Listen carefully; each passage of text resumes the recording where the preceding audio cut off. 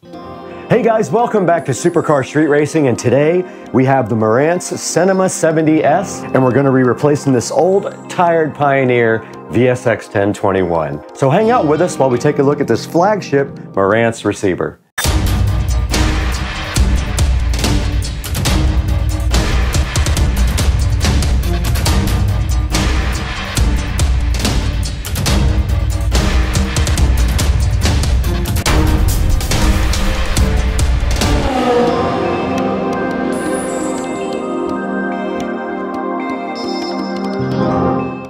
Now, about 1 year ago, we did create this nice 5.1 surround sound system in the Supercar Street Racing bedroom, and we also added this nice big Fire TV from Amazon. It has a UE error 22 showing on the screen, and for some reason the sound cuts out all the time or just gets really loud and blows you out of the bed. So we're gonna have to disconnect this and get this brand new Cinema 70S connected. So let's get this thing unboxed and see what's inside. Okay guys, we got the brand new Marantz Cinema 70S in front of us. Let's go ahead and get this thing unboxed. Now this is the flagship, one of the flagships of the new Marantz lineup. And this is replacing the NR1711 that we have in the Supercar Street Racing Studios as the new updated model. I was a little bit too early to get this model when we built the studio. Let's get it turned around. And inside the nice packaging, very, very nice presentation. You can see already, there's a nice Marantz box on top here. There is an Odyssey mic for calibrating your sound. And then there is your power cord. And inside the box here, check out the presentation. We have the remote, the Bluetooth Wi-Fi antenna, some batteries, and a nice quick start guide. And then under that, it tells you how to use the HEOS app to listen to high resolution audio. And then there's an antenna right underneath that for FM and AM radio. Very, very nice. Once inside the box, we see this nice presentation here of the Marantz Cinema 70S. Let's go ahead and get the mic out. This is unlike any receiver I've ever unboxed before. The quality and the presentation is very high end for a $1,100 receiver. And you can see the nice wrap here of the Marantz Cinema 70S. We are gonna have to get it off the table now to get it out of the box. And it is a slimline receiver. Okay, that is all that's inside the box of the Marantz Cinema 70S. Now here's the Marantz Cinema 70S compared to the VSX 1021 from Pioneer. This Pioneer receiver did come from a thrift store a while back, and it is giving me quite a few problems. But notice how well built this Marantz looks compared to the Pioneer and how much more high-end this looks. All right, now that we have the Cinema 70S up against the Pioneer VSX 1021 here, let's go ahead and get this VSX 1021 disconnected and get this Pioneer out of here.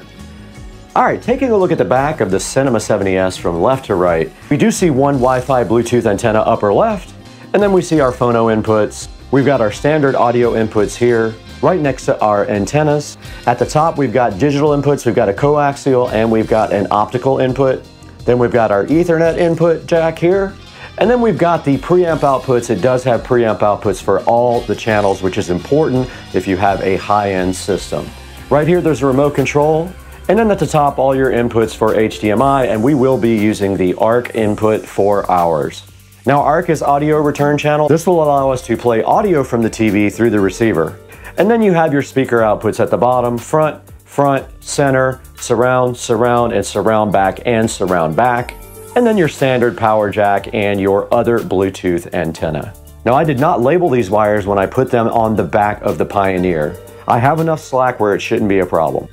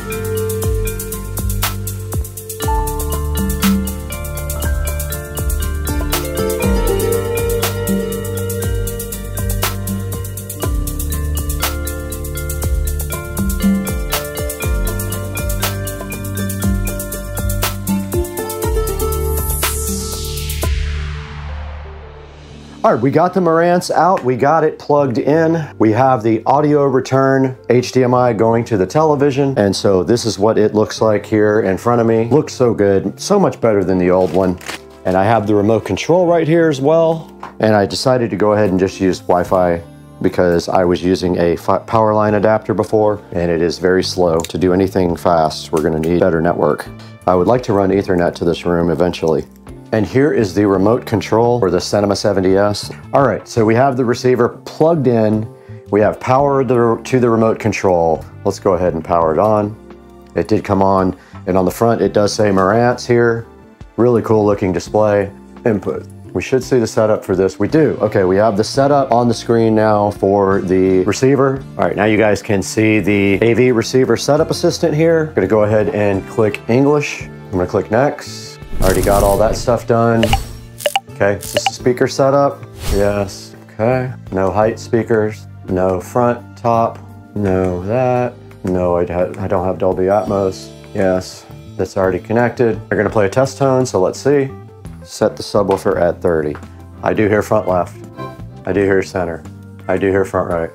I do hear right surround. I do hear left surround. I do hear the sub.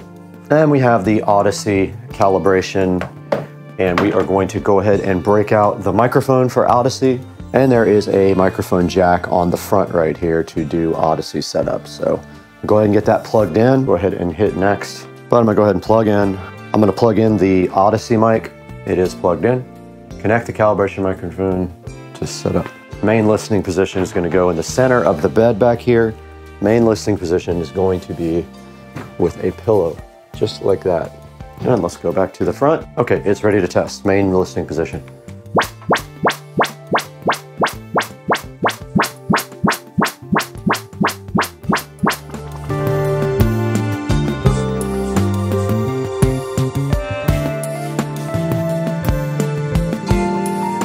Okay, I'm moving the mic.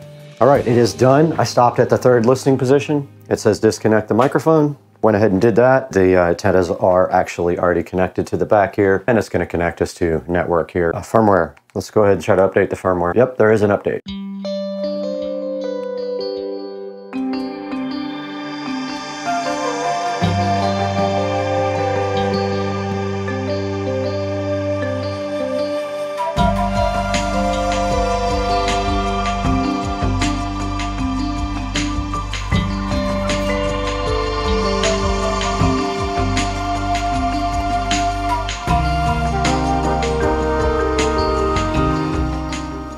Okay, it does say 1 minute left on the update here.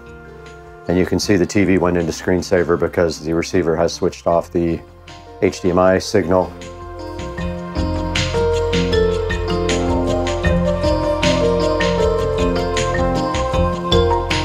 Okay, it is not outputting audio to the subwoofer. This is what I was talking about. I need to find that setting. Okay, I did figure it out. It was set on full range. For the front speakers, I set it to crossover at 40 Hertz, and now we have subwoofer audio here on the front. And I don't know what surround sound mode we are in right now. I'm gonna go ahead and get the app opened up, and I'm going to record it when I do that. And let's find the app now. Marantz. Go ahead and open the app. Now don't forget we have 2 Marantz AVRs now. Now it's detecting. It found master bedroom and it found studio. I'm gonna select master bedroom, and it is loading. Now it is on Dolby Audio, Dolby Digital plus Dolby Surround, so it's on auto.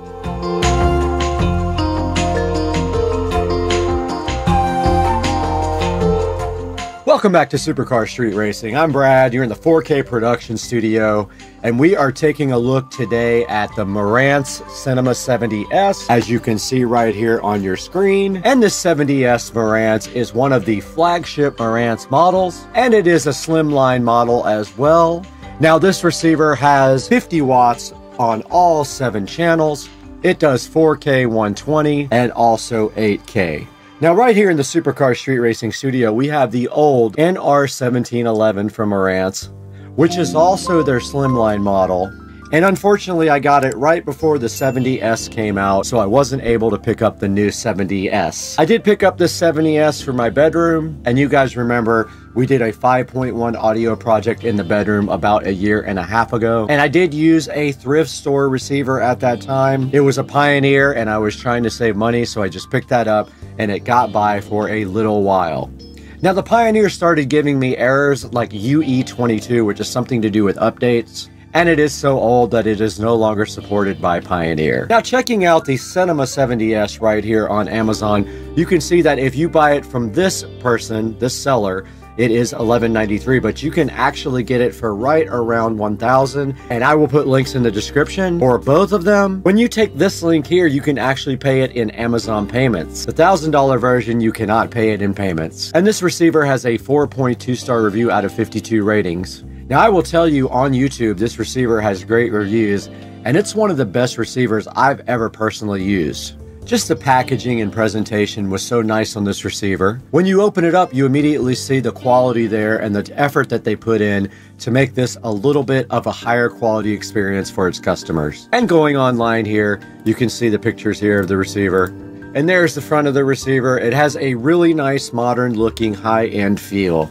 Here it says elevated performance for the Cinema 70S. Soundmaster tuned using precision components ensures your listening experience is extraordinary. And right here you take a look at the back of the Cinema 70S. And we did go over all this stuff in the video, and I showed you the connections on the back there.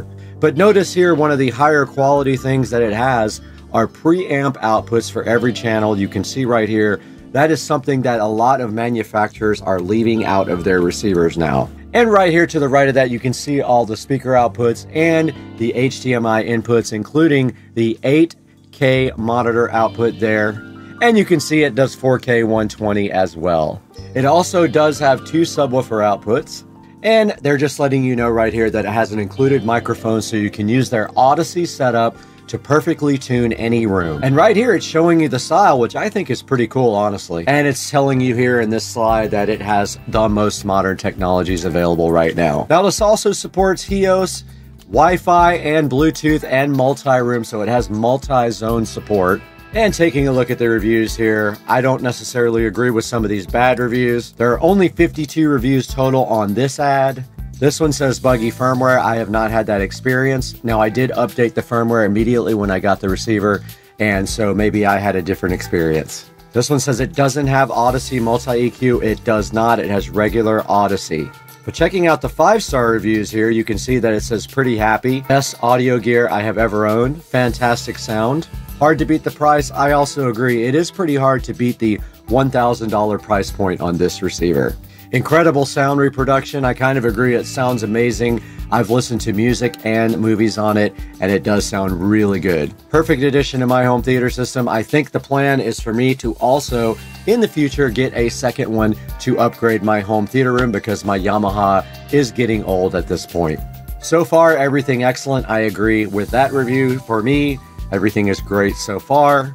And this last review says it was just fantastic. So the Marantz Cinema 70S has worked out great for the supercar street racing 5.1 surround sound in the bedroom. And like I said a few minutes ago, I do plan on buying another one for my home theater room to replace the aging Yamaha. Guys, I want to thank you for supporting supercar street racing in every way possible. Please buy all your products through our Amazon links that'll be in the description, including this Marantz Cinema 70S. And you can buy anything through any of our links. It doesn't have to be the product that you're currently looking at.